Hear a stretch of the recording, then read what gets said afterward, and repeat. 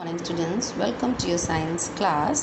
हम लोग कौन सा चैप्टर कर रहे थे बेटा? We were doing chapter number 7 weather climate and adaptations of animals. Okay, chapter number 7। Now we are on topic rainfall, page number 103. Rainfall is our next topic. What is rainfall? The high humidity in the air and the sudden drop in temperature leads to rainfall. जब air में बहुत ज़्यादा humidity होती है, बहुत high होती है और टेम्परेचर में ड्रॉप आ जाता है एकदम से, सडन मीन्स एकदम से ड्रॉप हो जाता है temperature, it leads to rainfall, तब रेनफॉल होती है. When humidity is almost 100% and the temperature falls, the water vapor in the air condenses.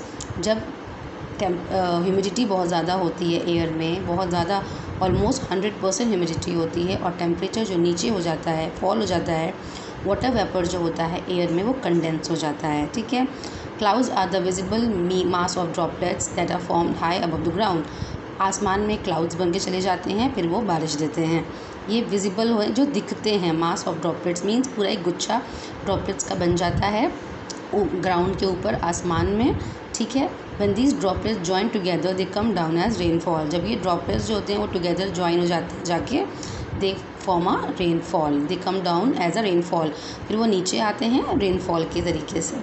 When the temperature is very low, जब टेम्परेचर बहुत कम होता है, the water droplets freeze and come down as snowfall. जब जहाँ पे temperature बहुत लो होता है, जैसे कि हाई ऑल्टीट्यूड्स पे, पहाड़ों पे, वहाँ पे जो वाटर ड्रॉपलेट्स होते हैं वो फ्रीज़ हो जाते हैं, फिर वो गिरते हैं स्नोफॉल के जैसे. नाउ रेनफॉल किससे मेज़र किया जाता है? Rainfall is measure by a rain gauge as shown in figure 7.5. This is rain gauge. Okay, rain gauge से हम रेनफॉल को मेज़र कर सकते हैं. अ rain gauge is a graduated cylinder. C cylinder का जो शेप है इसका, graduated cylinder with a collector और फनल. इसमें एक कलेक्टर होगा और फनल एट द टॉप, ऊपर की तरफ. ठीक है. Rainfall is generally measure in millimetre. Rainfall का यूनिट क्या होता है, किस में ये मेज़र की जाती है? मिलीमीटर्स में. Now coming to next topic is climate. Climate of a place is actually the average weather pattern of that place. Climate जो होता है वो एक्चुअली क्या होता है, वो एवरेज होता है वेदर पैटर्न उस प्लेस का. The meteorological department keeps the record of day to day weather conditions. Meteorological department जो होता है, मौसम विभाग, वो day to day weather conditions का ध्यान रखता है, ब्यौरा रखता है. Average of these weather patterns taken over 25 to 30 years is called the climate of that place. अब क्लाइमेट किसको कहते हैं? एवरेज लिया जाता है वेदर पैटर्न्स का, ठीक, जो 20 और 25-30 साल से लिया जा रहा है, उसका एक एवरेज पैटर्न लिया जाता है जिसको हम क्लाइमेट कहते हैं. टेम्परेचर ऑफ किसी भी प्लेस का is high through out the year and it receives good rainfall. अगर किसी भी सर्टेन प्लेस पे थ्रू हाई टेम्परेचर है थ्रू आउट द ईयर, पूरे साल, तो वहाँ पे अच्छी रेनफॉल होगी. Climate of such a place is termed as hot and wait. ऐसी जगहों का क्लाइमेट क्या कहा जाता है? हॉट, गर्म और wait, hot and wait. Now the climate of a place is primarily determined bye it's latitude. ठीक है. क्लाइमेट क्या होता है किसी भी प्लेस का? डिटरमिन किया जाता है, मेज़र किया जाता है उसके लैटिट्यूड से. There are mainly 3 temperature zones throughout the world based on the difference in their climates. Mainly 3 temperature zones होते हैं throughout the world जो climates पे डिपेंड करते हैं. ठीक है. The hot or torrid zone is the region. hot, देखिए यहाँ पे देखिए फिगर में आप, हॉट और torrid zone is the region around, ये इक्वेटर के एकदम अराउंड है, बगल में है, अराउंड है, नेक्स्ट है, जो which is heated by the direct rays of the सन, जो सन से डायरेक्ट हीट होता है. देन आ गया आपका नेक्स्ट वाला, ये देखिए, द कोल्ड और फ्रिजिड, इसको फ्रिजिड बोलेंगे. द कोल्ड और frigid zone is the region around the north and the south poles where which receive slanting raise of the सन. जहाँ पे स्लैंटिंग रेज सन की आती हैं. ठीक है. स्लैंटिंग रेज आती है तो ये कोल्ड होता है. ठीक है. देन बीच में आपका है the temperate zone. Temperate zone क्या होता है? Between the torrid and the frigid. Torrid ये आपका टेम्परेट जोन है, ये फ्रिजिड और टॉरिड जोन के एकदम बीच में आता है. ठीक है. Now the climate of India is warm and tropical bye and large, but the mountains have a much colder climate through out the year. Climate India का जो है वो वार्म होता है, गर्म होता है और ट्रॉपिकल होता है by the large and but the mountains क्या है यहाँ के? वो कोल्डर, वहाँ ठंड होती है इंडिया में. ठीक है. पूरे साल generally the temperature false bye 1 degree Celsius. Generally क्या होता है? टेम्परेचर 1 डिग्री सेल्सियस कम हो जाता है with every 300 feet rise in the altitude.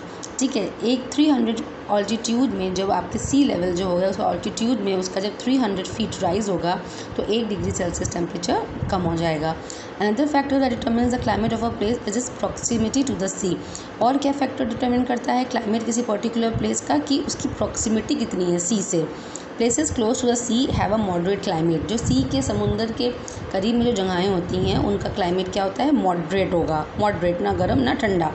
Where as जो सी से दूर हैं, ठीक है, जो समुद्र से दूर हैं ओके, उनका कैसा होगा, उनका गर्म होगा, ठीक है।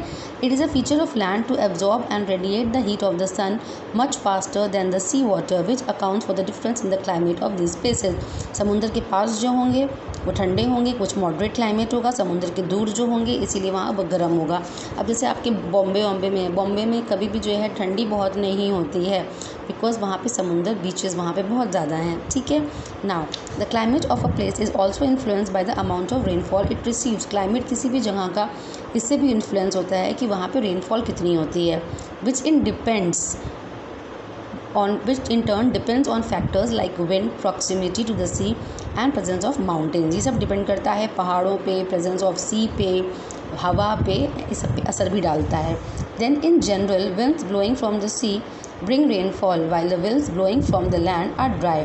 जो माउंटेन्स, जो सी की तरफ से जो हवाएं चल रही हैं, सी की तरफ से जो हवा चलेंगी वो आपकी रेनफॉल लेके आएंगी, लेकिन जो आपके लैंड की तरफ से जो आपकी हवाएं चलेंगी वो ड्राई होंगी। The winds blowing from the Indian ocean और बे of Bengal in monsoon season bring rainfall. अब आपके इंडियन ओशन और बे ऑफ बंगाल के सी की तरफ से, ओशन की तरफ से जो हवाएं चल रही हैं मानसून में, बारिश के मौसम में, वो रेनफॉल लेके आएंगी। While the winter winds blowing from the northern mountains are cold and dry. हालांकि जब आपकी नॉर्दर्न माउंटेन से जो हवाएं चलती हैं वो उधर की तरफ से आ रही हैं, माउंटेन्स की तरफ से आ रही हैं, तो वो ठंडी होंगी और ड्राई होंगी, ठीक है।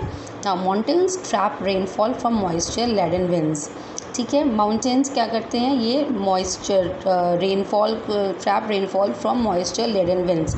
When these winds hit the mountains they get pushed up, they rise up and the water vapour condense to form water droplets. These droplets fall down in the form of rainfall और snowfall। ये आपको बताया जा चुका है। जब आपके जो है ह्यूमिडिटी बहुत ज़्यादा होगी, मौसम में ह्यूमिडिटी होगी, एयर में ह्यूमिडिटी बहुत ज़्यादा होगी, तो सारा जो आपका वाटर वेपर है वो ऊपर जाके बन जाएगा, वो क्लाउड्स का फॉर्म ले लेगा, उसके बाद वो ड्रॉपलेट्स के फॉर्म में नीचे गिरेगा। वो या तो ड्रॉपलेट्स है तो रेनफॉल हो जाएगा, और अगर आइस के फॉर्म में गिर रहा है तो स्नोफॉल हो जाएगा, ठीक है। Now these droplets fall down in the form of rainfall or snowfall। The side of the mountain which receives rainfall is called windward side। वो माउंटेन की साइड जहाँ रेनफॉल होती है उसको विंडवर्ड साइड कहा जाएगा। These winds then rise further and reach the other side of the mountain। यही हवाएं जो है दूसरी साइड माउंटेन्स के पहुँचती हैं और दूसरी साइड भी ये सब हो जाता है, ठीक है। Since there is not enough moisture left, so they do not bring sufficient rainfall here। This side of the mountain is called the leeward side।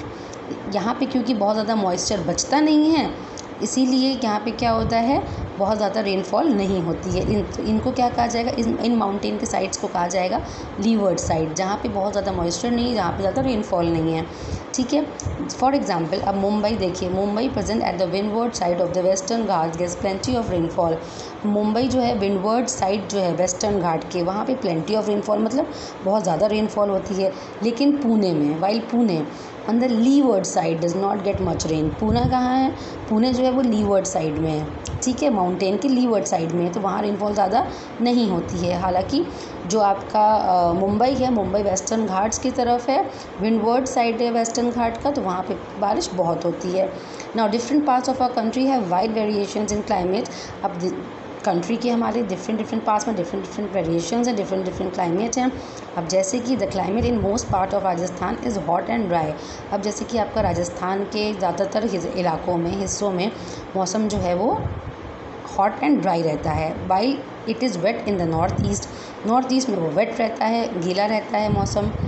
Mumbai has a moderate and humid climate. Mumbai का climate कैसा रहता है, moderate रहता है, वो ठीक रहता है, और इतनी ह्यूमिडिटी बहुत होती है, ठीक है, बारिश बहुत होती है।